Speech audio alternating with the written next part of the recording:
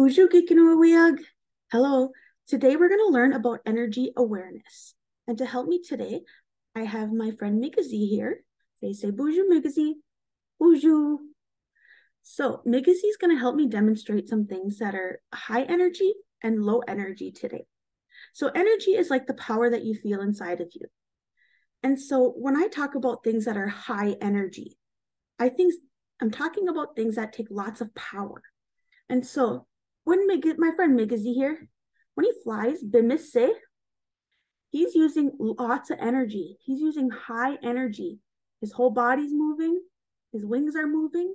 His head has to be looking around to see where he's going and for looking for prey. So that's a high energy activity. When we talk about low energy activity, something that only takes a little bit of power, we're talking about things like my friend Migazi here will demonstrate walking, bimisse.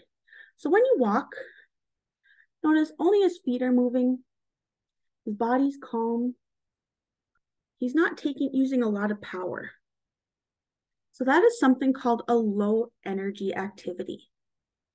So thinking about when we just got done sharing, you talked about different activities that you like to do at home. Take some time to think.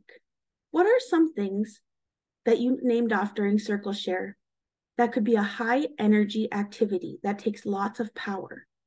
So go ahead and think.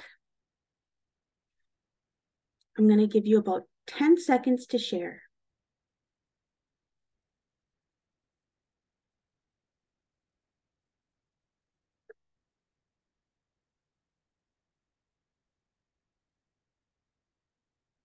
Three, two, one. Welcome back. So you guys had a chance to share some things that require high energy. Things like you may have listed off include like running, jumping, biking, dancing, things that require lots and lots of movement. Now, I want you to stop and think about things that would require low energy. So stop and think for a minute. I'm going to give you about 10 seconds to share activities that you named off that you can do at home that require low energy.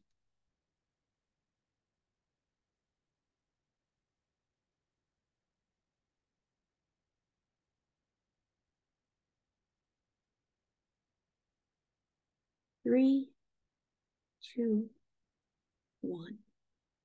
Welcome back. So you had a chance to share some things that require low energy. Some examples that you may have said include reading, coloring, watching TV, things where your body is a lot calmer. Now, sometimes we need to go from high energy activity to a low energy activity, like when we come in for recess and when we need to start listening to our teacher. When we calm down from a high energy to a low energy, we are using something called self-regulation. Self-regulation, so that's a big word. So self means you're talking about yourself, your own body. Regulation is the way you feel and controlling on the way you feel. So self-regulation is controlling the way that you feel and the way that you act. It means your brain is in charge of your body. So self-regulation helps our brain and our body calm down. Using self-regulation can help you get what you want and need in a safe and respectful way.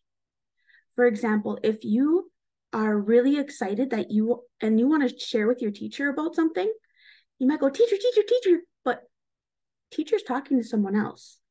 So what you can do is you can use self-regulation. Your brain can tell your body, I need to take a breath. I need to calm down. I need to wait.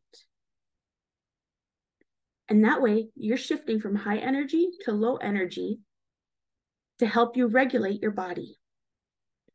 So now we're going to try a couple activities or an activity or two on ways that we can go from high energy and calm our bodies down to low energy.